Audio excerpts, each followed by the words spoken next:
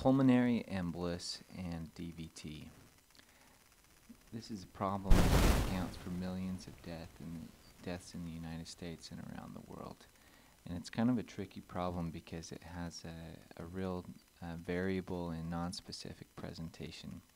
Some people estimate that more than half go undiagnosed. And there's a 25 to 30% mortality without treatment. So it's kind of a complicated situation that that a lot of people don't figure out until it's too late. So the different types of pulmonary emboli are thrombus, air, and fat emboli. We're mostly just going to focus on the thrombus. They account for most of the fatal pulmonary emboli. There are chronic and acute PEs. Of course, that's just going to be a function of how much of the lungs are blocked. And acute can be massive or submassive, which also is a function of how much of the lungs are blocked. So the major risk factors that you hear about are immobilization and travel. You know, the classic story is somebody gets off an airplane, they have pain in their calves, pain in their chest. Surgery, pregnancy, obesity, any type of coagulopathy, including factor V Leiden, any protein S, protein C deficiencies, as well as MTHFR and some of the more rare coagulopathies. Contraceptives are a risk factor. They increase your coagulability. Cancer, some types of tumors can have coagulating substances, and trauma. So the presentation of a pulmonary embolus is almost always accompanied by shortness of breath, is often accompanied by chest pain, and is sometimes accompanied by tachycardia. They classically include tachycardia, but it's not always there. Also hemoptysis, these people are sometimes coughing up blood. And most of them have some type of history of immobilization, surgery, leg swelling, or trauma. And so those can help you start making the diagnosis. Now, the rule that I've heard most doctors say is if pulmonary embolus comes to your mind, then get the test done. There's also this Wells score that's kind of supposed to help you measure the amount of suspicion. So if you suspect there's a DVT, for example, with leg swelling, any alternative diagnosis is not likely. You know, if you're thinking about a pneumonia or a cardiac issue, but it's unlikely in the patient. You also give some points to that. Tachycardia, history of immobilization or surgery, history of DVT or PE, hemoptysis, malignancy. All those things can help you add up how concerned you are about it. And so one interpretation of these scores is if you get a score more than 4, then you need to get some diagnostic tests, some imaging tests. Other than that, you get a D-dimer just to make sure, you know, to ease your mind about it. But again, if you have a suspicion, you might as well go get the test done to make sure that it's not going to kill this patient. So the test that you do, a D-dimer is a breakdown product of fibrin. So basically it tells you that you have clots that are being broken down somewhere in the body. It doesn't tell you where. So the D-dimer can be used for both a pulmonary embolus or a suspicion of a DVT.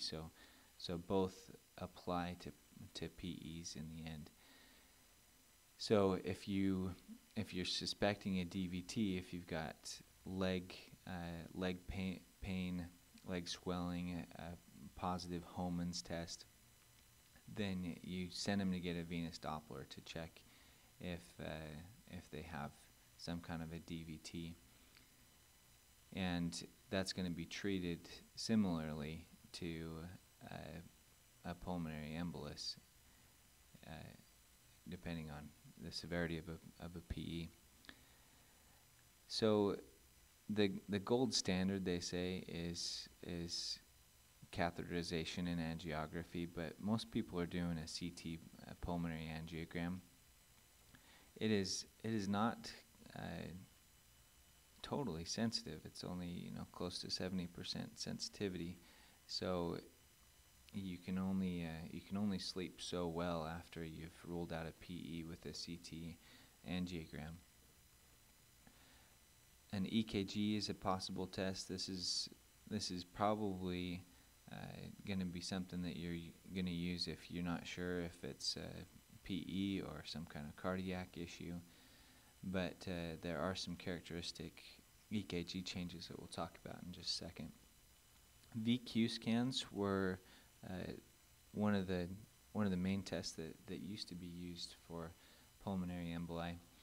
It compares the amount of perfusion versus ventilation. So they only use these really when people are allergic to dye and other things, other reasons why you wouldn't get a better test done. So some of the things that you do see on an EKG are sinus tachycardia. That's one of the biggest ones, and you can see that on the sample EKG here on the right, as well as a right bundle branch block. If the PE is serious enough, then you can get cor pulmonale. You can get severe pulmonary hypertension, which leads to heart failure. And so with that, you're going to see a large S in lead 1, a large Q in lead 3, as well as an inverted T in lead 3. So once we've identified that we do have a pulmonary embolus, the most important thing is to make sure that these people are stable. So